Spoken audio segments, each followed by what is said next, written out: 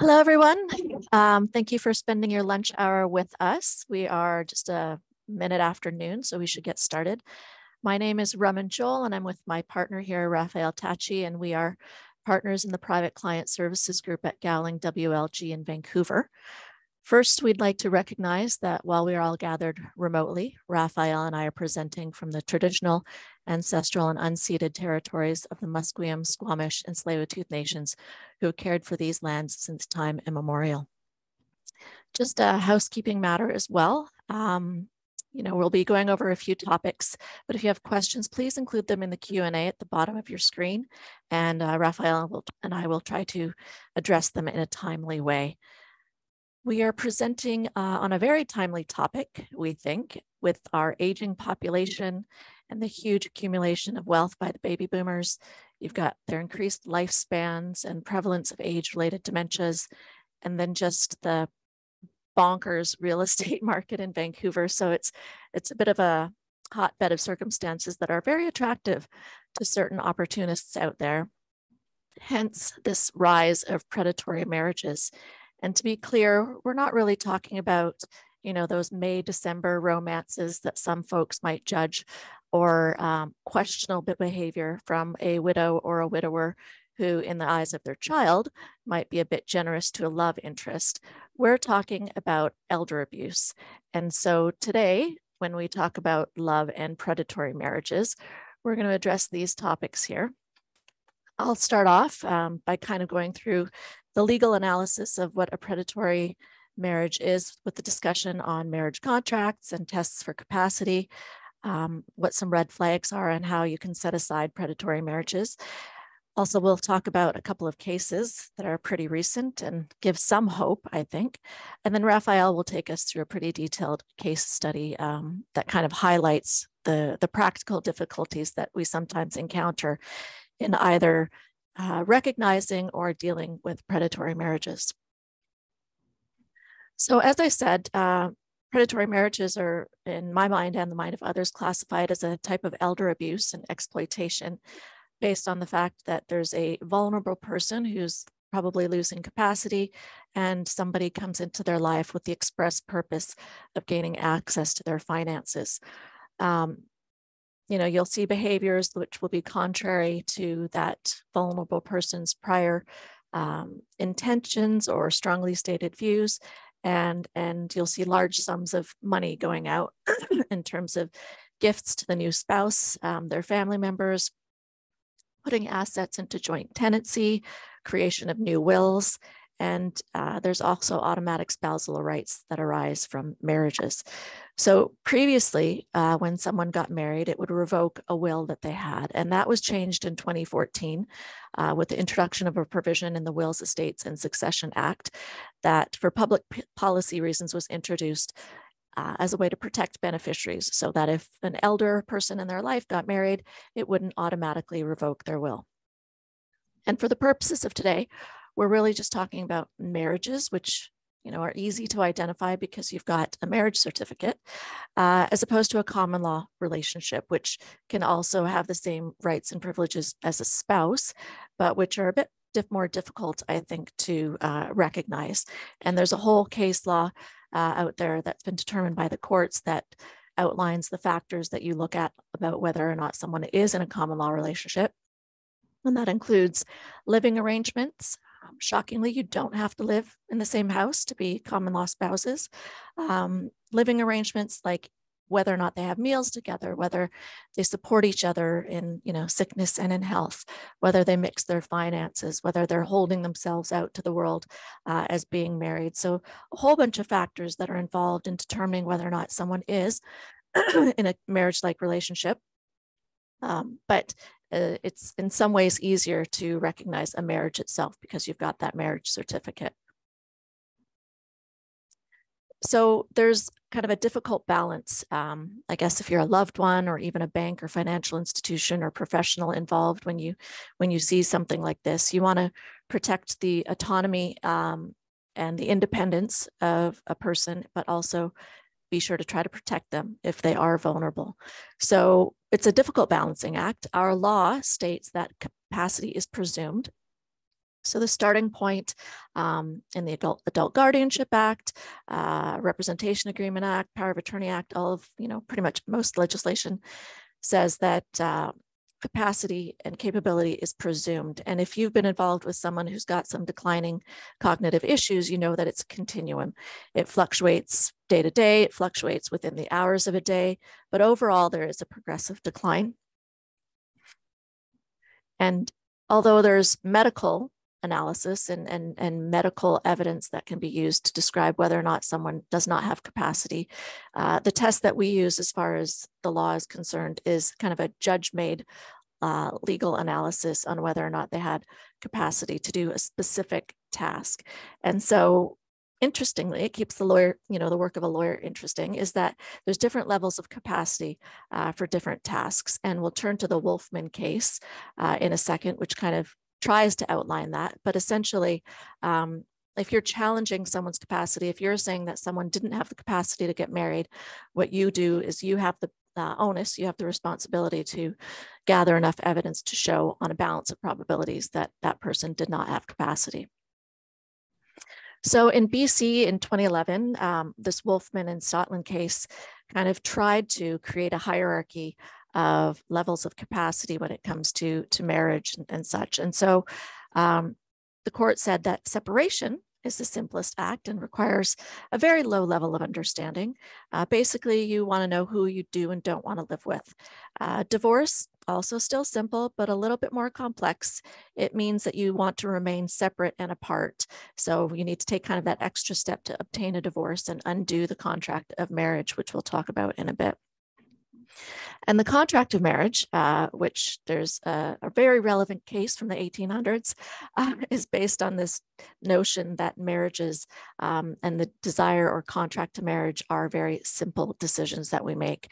And I don't know about you, but I think it's a bit more complicated than that. And perhaps I'm jaded and think that it's not just about love, because certain rights and responsibilities arise from the simple fact of a marriage. But the courts have kind of distinguished between personal matters such as marriage and love and financial matters. And so I think it's a bit of an academic exercise given such, pension rights and property rights arise when you do get marriage, when you do actually get married. And there are certain benefits of getting married. Oops.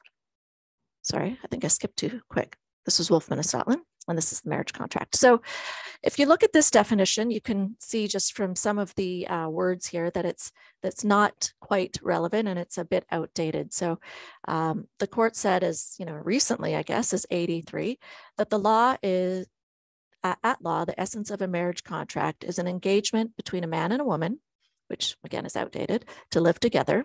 Apparently you don't have to live together, to love one another, as husband and wife, and to the exclusion of all others.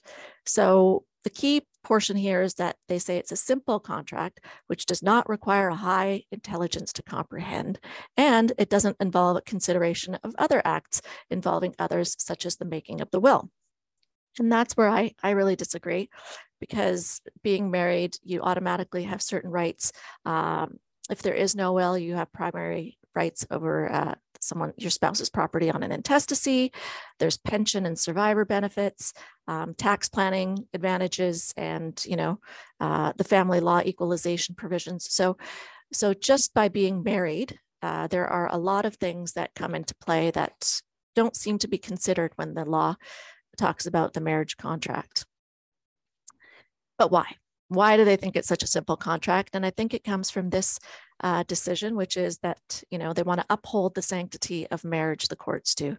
And so they say it's in the interest of the public in upholding marriages. The interest in the public in upholding marriages is recognized in law by the rule that everything, including capacity of the parties, is presumed in favor of marriages. So the law already presumes capacity. And then you've got decisions like this, which further presume kind of in that higher threshold, the sanctity of marriage. They're talking about marriage as being really simple. They don't think marriages involve, decisions about wills and financial decisions. So you have here, the marriage contract. and it being a simple thing. And it's all based on this case from the 1887 called Durham and Durham, which I love talking about because it's such a wacky set of facts that are, pretty unbelievable when you look at them through 2022 eyes. But even in 1930, which we're getting closer to the present, the courts have said that the test in Durham is set out, and it says that to enter into a valid contract of marriage, you have to understand the nature of the contract and the duties and responsibilities which it creates. And so, I've been married a bunch of years now, and I still question the duties and responsibilities that my husband and I share. But apparently, the Supreme Court of Canada has decided that there's some sort of test that's simple that lets you decide whether or not you are in a valid marriage contract. But it's based on this decision, like I said, and I'm going to talk about that decision right now. So the Earl of Durham in 1887 wanted to leave his wife. And at the time, annulment was the only option. And so in a very clever fashion, he decided to pitch to the court that his wife, the Countess of Durham, had become hopelessly insane. He said that the wife was also insane on the day that she married him. And in support of this, he said that she was a person of low intellectual power. He said her coldness after the engagement was so unnatural in the circumstances that it is evidence of a deranged intellect. She avoided walking near him. She didn't want to hold hands. He said she suffered from delusions and stated, "There is something dreadful and awful I ought to tell you." And this is the kicker. He said, the fact that she did not love him was evidence of her insanity. And I just wish that they had pictures of what the Earl of Durham looked like, or some kind of description of his characteristics, because maybe he wasn't such a catch. Anyways, the court found that the wife was shy and unhappy at the time of her marriage, but not insane. He denied the Earl of Durham's application to have the marriage voided due to mental incapacity of the wife, but he further went on to describe the marriage contract and said that it does not appear to him that it appears to him that the contract of marriage is a very simple one, which does not require a high degree of intelligence to comprehend. And he's kind of saying that the Countess of Durham wasn't that bright anyways, but it doesn't matter how smart she was, because you don't actually have to be that smart to be married. And so this test is based on the Durham decision from 1887. And it has all these elements that we've talked about. In fact, it talks about the marriage contract, duties and responsibilities it creates, reduced cognitive abilities don't destroy your ability to get marriage. And so it's a mashup of this kind of presumption that you don't have to be smart to be married. We want to uphold the sanctity of marriage, and marriage is a contract that doesn't really recognize financial affairs.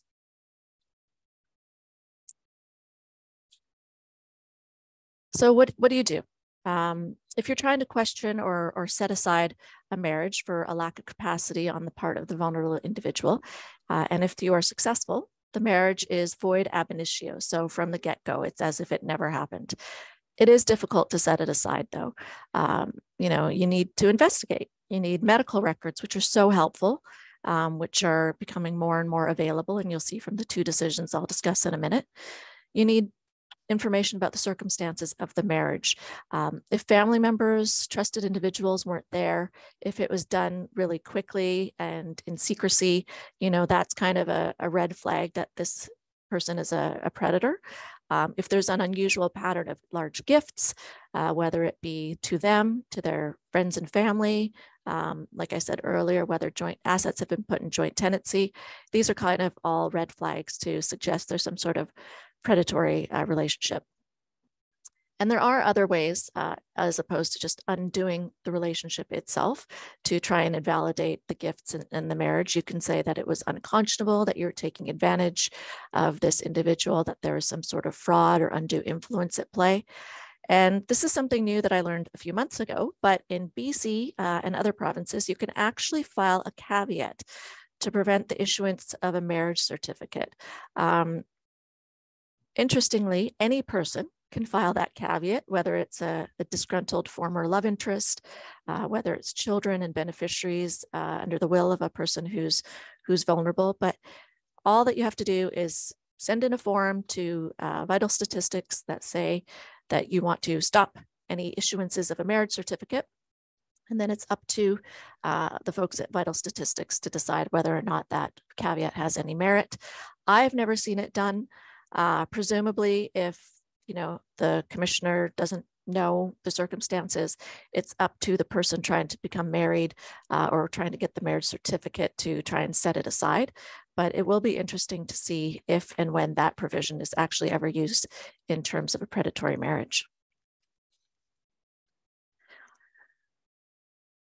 So I want to talk about two cases that have kind of recently come up. There's one in BC, Devore, Thompson, and Poulin. And then there's another one out of Ontario, which is called Hunt. So Devore Thompson was related to a woman called Mrs. Walker. And I imagine she's like these ladies you see at Safeway at about 8 o'clock in the morning on a Saturday when you're in your sweats and your flip-flops, and she's dressed up, makeup applied, lovely, clothing, all set to go. The way she's described is kind of like that really sophisticated lady who had been married previously, had shared with her family that she never intended on getting married again. She proudly lived alone, kept a meticulous apartment. And luckily, she had a niece in the area in BC who helped her out. A lot of her family was in Alberta. And so she would often go back for weddings and funerals and high school graduations. But over time, she needed a little extra help. And so her niece took it upon herself to become more involved in her care. The niece took her regularly to geriatric medical specialists, which is key in this case because there is a significant amount of medical evidence that showed that Mrs. Walker had started to lose capacity and was in need of some assistance. Luckily, she appointed, Mrs. Walker appointed her niece and a good friend as her powers of attorney in 2007. That was shortly after she had met Mr. Poulin. So apparently she met Mr. Poulin outside of a grocery store. He asked her for $5 and then asked her for her phone number and address so he could kindly return that $5 back to her. And over time, the family members didn't know about Mr. Poulin. Didn't know that she was kind of intimate with him or what the extent of the relationship was. It was described to them as just being like a friend. And certainly they had no indication that she had married this man, which was done in secret in June 2010. And from that period of time between meeting him and getting married, her family did notice a steep decline in, in how she kept herself, how she behaved. There's a lot of great evidence from people in Alberta who talked, who didn't see her regularly, but saw her after, several month periods and could notice every time that there is, she's behaving more and more. She's had more and more difficulty. She would kind of stare off into space. She at one point had trouble opening a doorknob. She was very forgetful. Her hygiene was unkept, unlike this fastidious woman they had come to know. And when her niece went to her apartment, she noticed that there was food in the sink and it was unkept and untidy. So definitely a lot of evidence from, non-interested third parties who weren't beneficiaries under her will and then had no financial interest. So that is very, very helpful here. So she had this secret wedding and shortly thereafter was deemed incapable and died a couple of years later while she was in a care home. After she passed away, her niece brought an action against Mr. Poulin to invalidate the marriage and a 2009 will that made him a primary beneficiary. And luckily, like I said, there's a geriatric expert who described her impairment as an insidious onset of cognitive impairment with the overall picture consistent with dementia, probably of the Alzheimer's type. That was a geriatric expert she had started seeing before the marriage, had seen regularly. So her evidence was really keen in the court finding that the marriage was invalid. But like I said, her friends and family, their evidence lined up with the expert, kind of this progressive cognitive decline, a slowing of her decision-making, and kind of a lack of awareness on what was happening around her. Mr. Poulin, on the contrary, his evidence was that Mrs. Walker was the picture of health. And so the court didn't really buy it. And I find it's actually interesting that his own lawyer said that Mr. Poulin was of low intellectual capacity. And so he might not have noticed the decline in Mrs. Walker. And so, that was just a factor in him not noticing was because he was not that bright, but that he should still be found credible, which is kind of laughable when you think about it. The court then discusses the test for capacity to marriage. They go over what we talked about a few moments ago, which is the marriage contract. They talked about the threshold for capacity for the formation of a marriage contract, which again is that simplicity test. Here, Mrs. Walker didn't really meet that threshold because of all the evidence showed that she didn't. But the court did talk about the person needing to have an understanding of who they want to live with, the effect on their future, which is kind of an intro into, I feel, acknowledging that there's more at play than just wanting to live with them, but that there's future aspect of a relationship in terms of financial security and responsibility. In any event, they found that this marriage did not match up with her prior stated intentions that she would never marry again. It was done in secret. At some point, she didn't even really recognize that she was married. And so the court decided that she did not have the capacity to get married in 2010. And they declared that the marriage was void ab initio. Because she had been struggling with capacity issues for so long, the 2009 will was also declared invalid. And the court went further and declared an earlier will in which the niece was the primary beneficiary to have that will invalid in any event. And I hardly doubt that, the niece was at all concerned about that.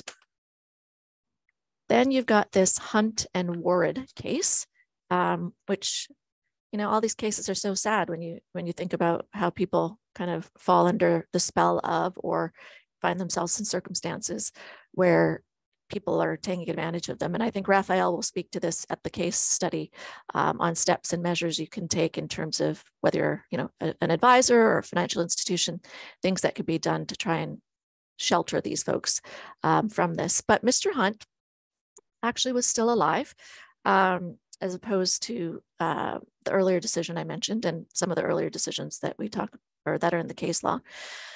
But Mr. Hunt and Miss Warren had been in a on-off relationship, a lot of turmoil. She was an alcoholic. They had kind of, had several breakups here and there. And ultimately, several months before he was injured in an accident, they broke up for good. The police attended at this home that they had previously shared. And Mr. Hunt described Miss Warren to the police officer as not being his girlfriend. And that was very important evidence to show later that they weren't in a marriage relationship. But so they had been in a relationship, kind of an on-off, like I said. They had bought a home together. Their relationship fell apart and they entered into a settlement agreement about this property. And like I said, the police showed up when there was an incident and he didn't describe her as a spouse. Unfortunately, shortly after they broke up, Mr. Ward was involved in an ATV accident and he suffered a catastrophic brain injury. And he was actually in hospital in a coma for 18 days. His sons brought this litigation after they discovered this marriage as his litigation guardians and were very involved with him at the hospital. They're there every day. They had a previously very close relationship. And 3 days after being released into the care of his son, who I think was only like 21 or 22 at the time, Mr. Hunt disappears. He disappears and it takes 3 days for his sons to find him in a nearby town, shacked up in a hotel with Mrs. Ward and having been married. So it turned out that Mrs. Ward's uncle had picked him up on the side of the road and taken him to this motel, and they had had a marriage ceremony with none of his family or friends there. And now they're relying on that to say that Miss Ward was the wife. So the sons brought this action to say that this marriage was invalid, and the court agreed. In the alternative, which I had mentioned earlier, it's something you can try to undo a relationship through the unconscionability or unjust enrichment. That wasn't done here because the court did find that the marriage was void ab initio, but it is something in future to try on and see if that works. They talked about the test for capacity as the Ross and Potman case that we talked about earlier. You have to know what you're getting into in terms of the marriage contract and the duties and responsibilities that marriage creates, which apparently is more than just taking out the garbage. And they talked about having the ability to kind of manage themselves and their affairs. Because capacity is presumed, the sons, who are the litigation guardians, had the onus of proof of showing that their father did not have the mental capacity at the time of the marriage to agree or consent to this marriage. Thankfully, there's a lot of evidence in favor of voiding the marriage, again, like there was in the prior case. And oftentimes that is not the case. But here, we had the police who showed up on his doorstep and who gave evidence that he did not describe Ms. Ward as his spouse. There was a pre-release medical summary before he was released after the 18 days in hospital that talked about his reduced ability to recognize his cognitive impairments, and it made it difficult for him to fully experience what was happening around him and to infer the consequences of events that might jeopardize his personal safety. So Mrs. Ward was, like I said, an alcoholic. She had some drinking and driving convictions and some, orders against her, and she wasn't really caring for him. And the court went through a lot of the medical evidence and suggested that he just didn't know that she was bad news for him. And so as a result of that, as a result of the sons trying, their hardest to look out for the dad and take care of him, the judge decided that the marriage was void. Interestingly, the court went on to actually issue a no contact order because Ms. Ward was just such bad news for Mr. Hunt. So you have to see that this case and the last one are really extreme circumstances. You've got these predators who I guess aren't as sneaky as some of them out there in terms of maybe rushing too much into these marriages and trying not to take a long approach.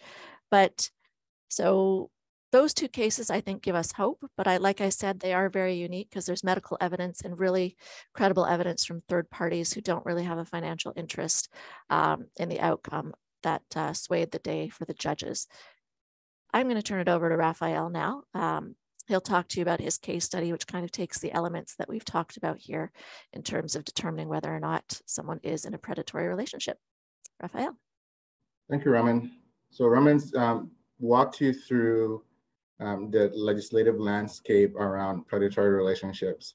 But you're probably sitting there asking yourself, well, in all these really interesting cases, I didn't hear an advisor, I didn't hear an investment advisor, insurance advisor, or an accountant mentioned in any of them. How does this apply to me? What hopefully this case study will do is make it real for you. In 2019, CBC did a series on other financial exploitation. And in that series that they did, there's a quote from Gary Clement, who is a former RCMP officer. And what he said in that expose that CBC was doing around exploitation, I believe got adopted by the feds and the regulators. And so if you're a financial advisor, you're an insurance advisor, you're an investment advisor, this quote that I'm about to read to you really starts to apply to you and brings this home for you in what you do. So Mr. Clement says, what we need is to have our financial institutions ensure anything that's an anomaly involving a senior, there's questions and red flags raised. Now that quote was before, if you're a banker, you would have heard the seniors code came into place. That quote was before the amendments to National Instrument 31103, which applies to older and vulnerable investors, came into place. So increasingly, the media attention around vulnerability and older investors being financially exploited, including through predatory marriages, has become forefront for regulators. It's become forefront news for the media. And so increasingly there's a reputational risk attached to it.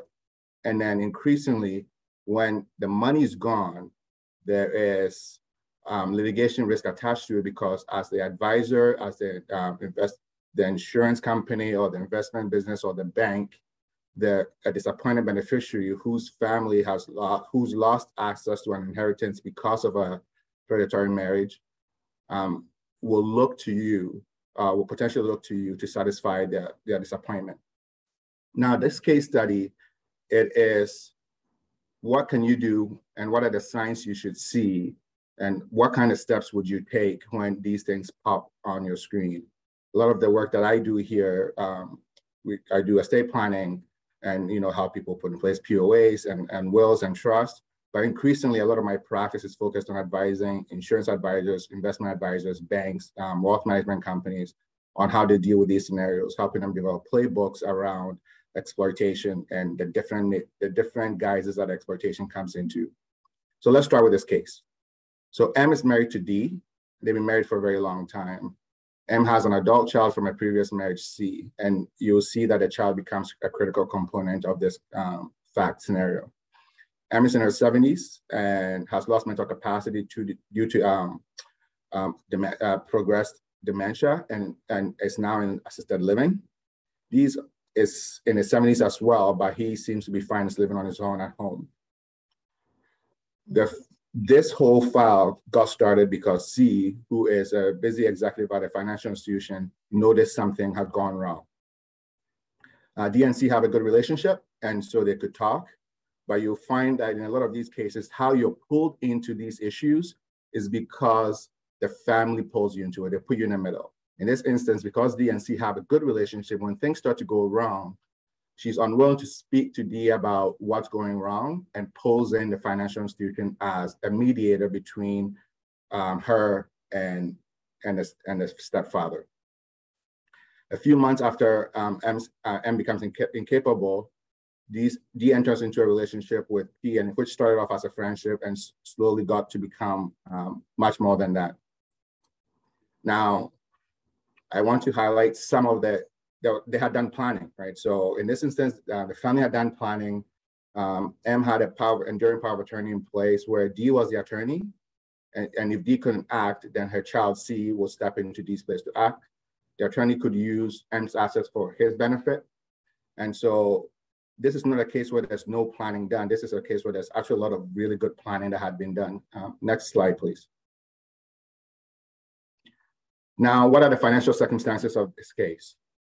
It's approximately $2 million of investment account held jointly between M and D. They had been married for a long time. They had $200,000 in a private banking account. That's also joint. And there's a principal residence, about $3 million also in joint names.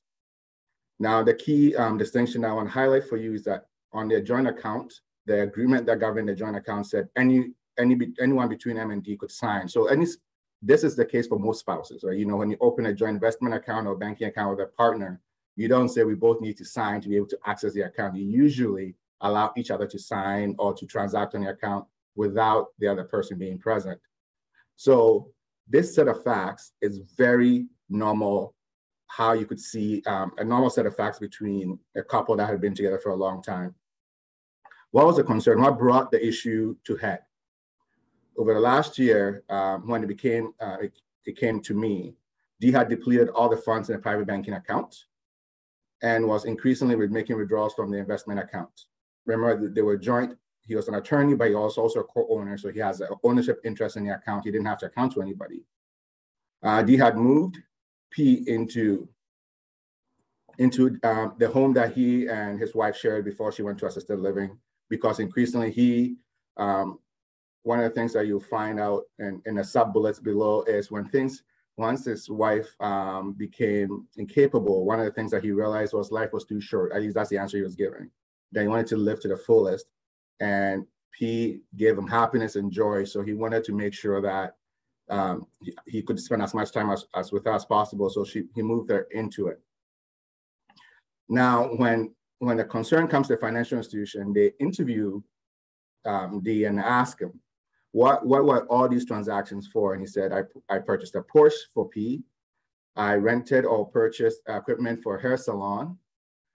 We took a number of vacations where I paid for the vacations, and that he wanted a relationship of some permanence with P, seeing as his wife was not going to come back to him. And so that's why he was looking to move her into their place. Well, if you're an advisor, if you work with a financial institution, if you're a trust officer, if this comes across, what's the concern?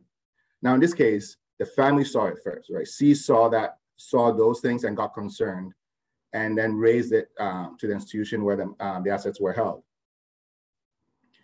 The FI's view was that they permitted these transactions because both D and M, while M was capable, spent lavishly. They lived a lavish life. They traveled a lot. They bought expensive things. And so they did not see any issue with the purchase of a Porsche, the extravagant vacations. That was normal course of action. Why is that important? As an advisor, a lot of these things, when they land on your plate, the first question that you're going to get is, given your knowledge of your client, did any red flag show up for you? In this instance, if you can point to past behavior and transactions, then you can explain why this was not unusual, even though the expenditure was higher than normal, a little higher than normal. The advisor in this case said he did not appear to lack capacity when they interviewed him, and he came in for his annual investment reviews. And even though there had been concerns now raised, he was not willing to submit to capacity assessment because he was fine. He was just living his life to the fullest because of what he's seen happen to his wife.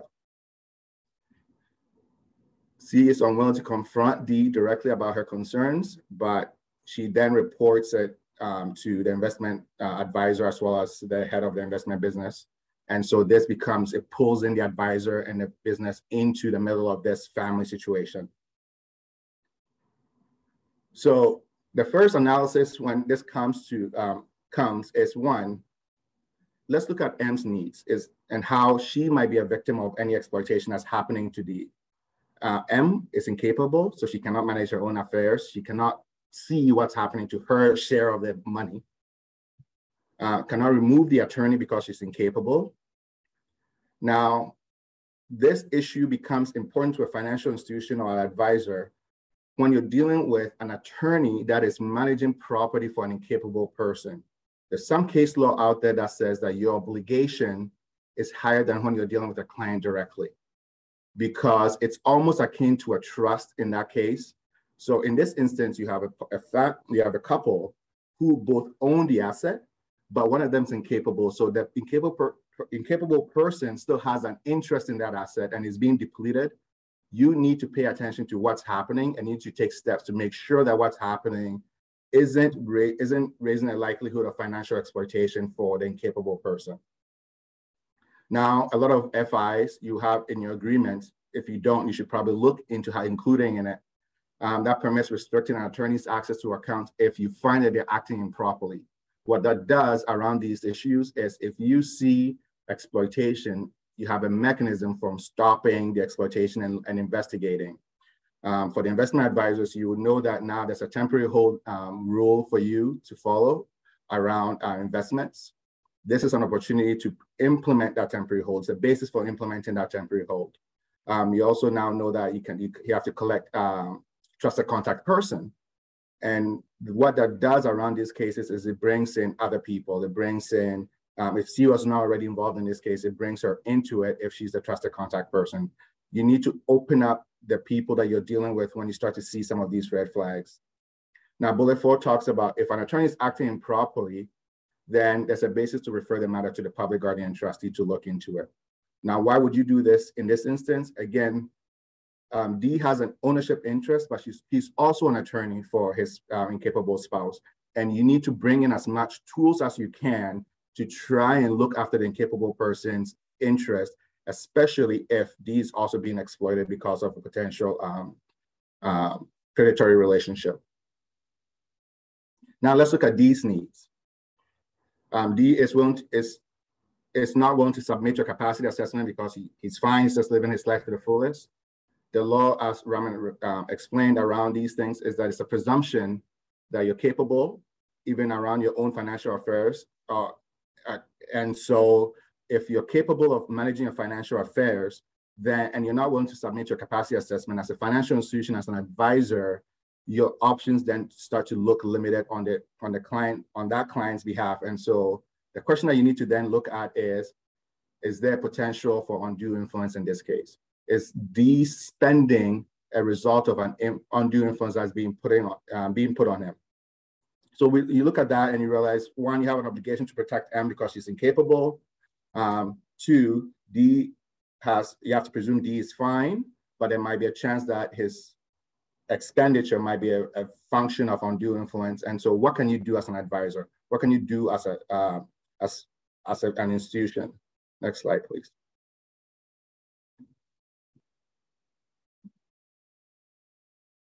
Look, the first place you look to is your agreements, to say, what are the tools available in the agreements that govern the accounts I open?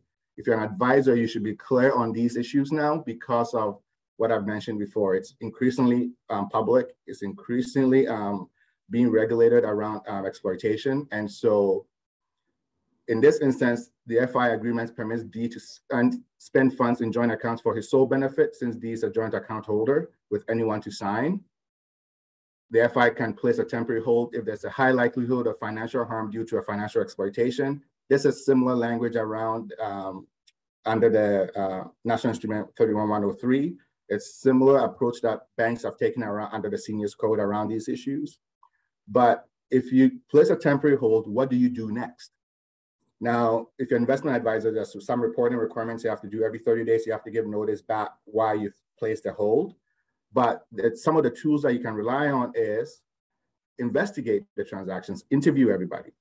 Offer if D, in this instance, because we have to presume capacity and he was unwilling to submit himself to a capacity assessment, offer them independent legal advice to say, hey, do you understand the nature and effect of what you're doing and what that might mean for your obligations as an attorney, and as well as your own financial welfare in terms of the transactions you're doing? He refused in this instance. A lot of this kind of options we're walking through is so that the institution, as an advisor, you can tell a good story. You can highlight how you've met your obligations. The FI offered supportive decision-making, right? So what does that mean? That means where you think a client's incapable or vulnerable in some way, you bring in a trusted contact person, somebody else that they trust, who has no interest in the transactions that are happening, to walk them through why you have concerns. We think you're spending too much money, you have your obligation as an attorney, what's happening here? And in this instance, they did that. They had both people in the meeting, and D still rejects the undue influence and exploitation rationale that's given to him. So what do you do next? Next step.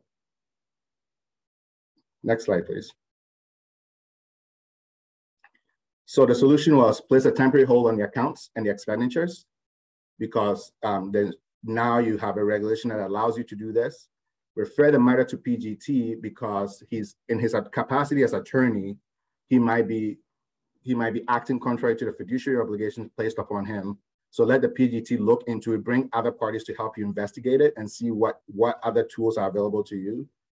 The temporary hold, in this case, the temporary hold and the PGT referral leads to an agreement between D and C, the child.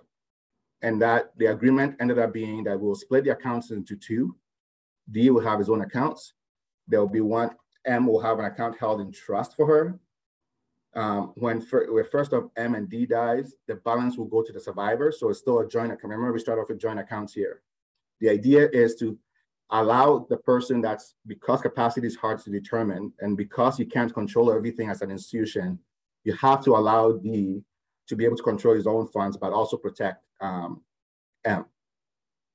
In this instance, D agreed to resign as attorney, and so for M, and C stepped in as an attorney. The idea here is people can want to look after somebody, but being an attorney or fiduciary for somebody is busy and it's hard and it takes time. And in this instance, C was willing to overlook everything, but she didn't have the time to pay the monthly bills and arrange for things to get done. So if you're a trust officer on this call, you might be happy to hear the solution here further solution was to have C act as attorney, but hire a trust company as an agent to deal with the day-to-day management of M's affairs. So here, what does that mean? You end up with not a win, like I say, a win here, but really it is a solution that hopefully works for everybody. It addresses the concerns in the best way an FI can. You can't solve predatory marriages. You're not the forum for it. Come to Raman so she can go to court and get a declaration for you. That is what we do here. As an FI, what you want to do is to say, what are my obligations? What can I do to protect my client, my customer, the best way I can? And what is outside of the scope of my responsibility? Assets stay with the FI because in this instance, C is happy because mom's interest is looked after, and the FI is able to give the trust biz company extra business because now they're acting as agent for C to look after mom's affairs on an ongoing basis.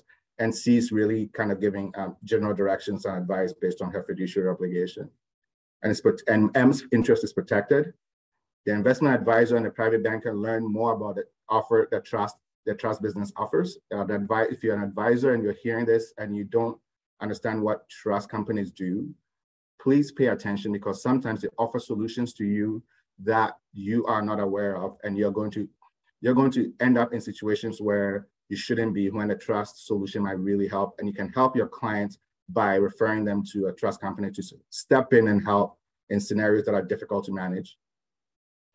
And then the best part of all is C stops complaining to the head of the business, which is what led them to me. So everyone was kind of happy.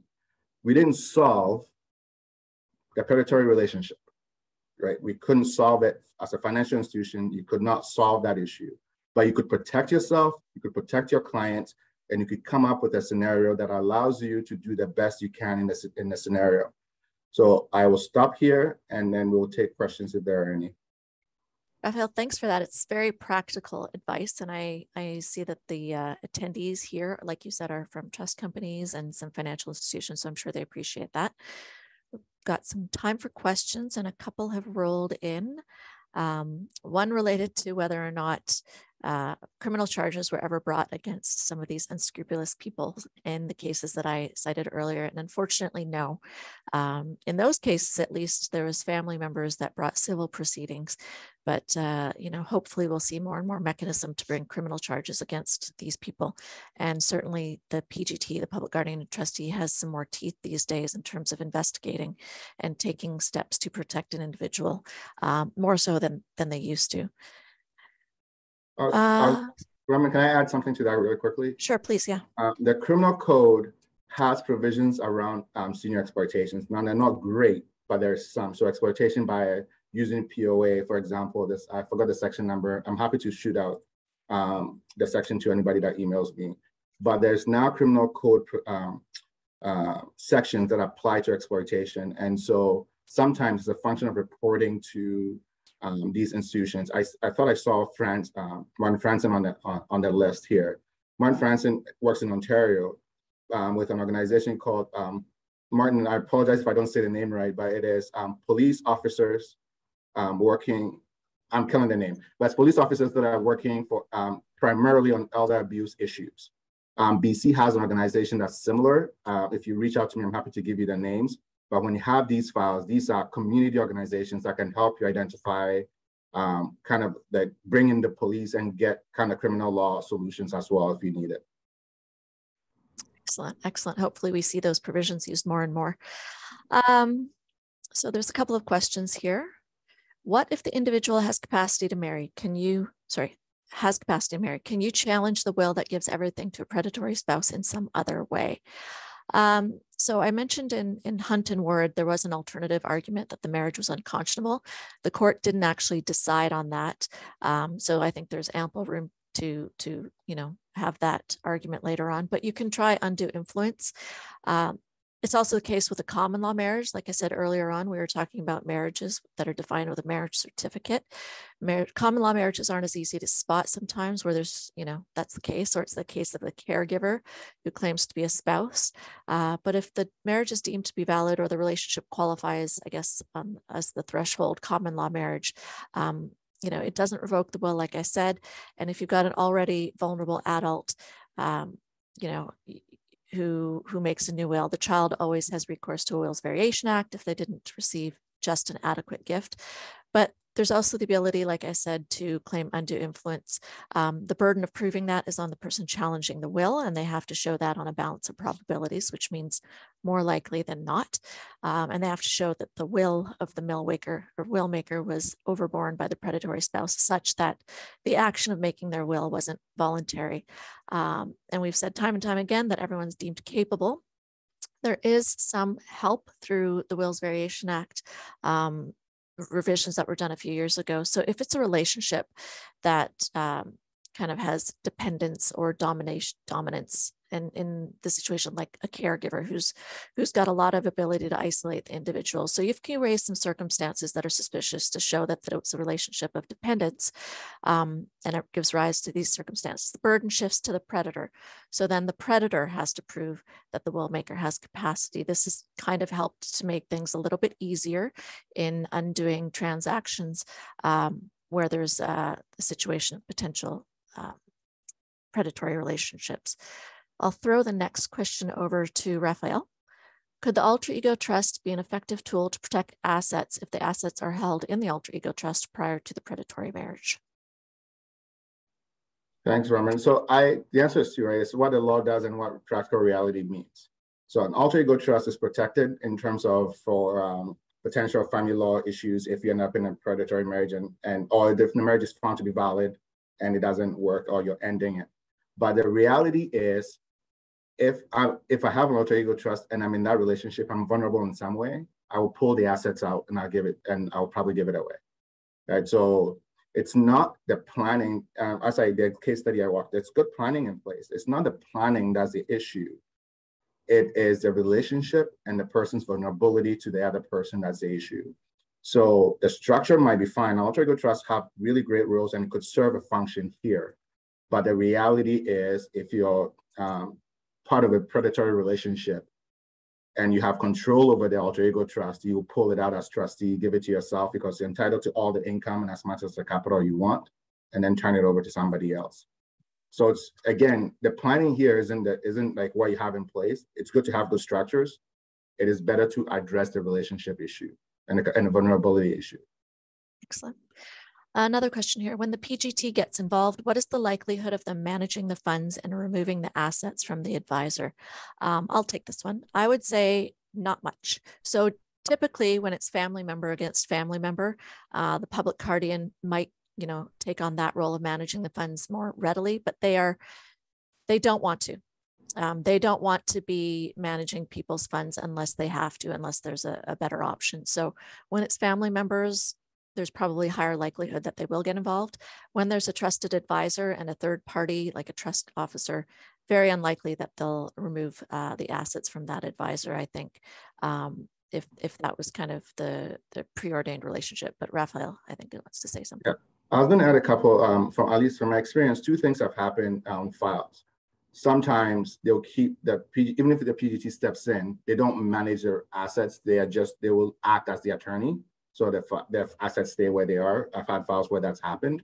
I've had files where I'd want the PGT to take the assets and they won't.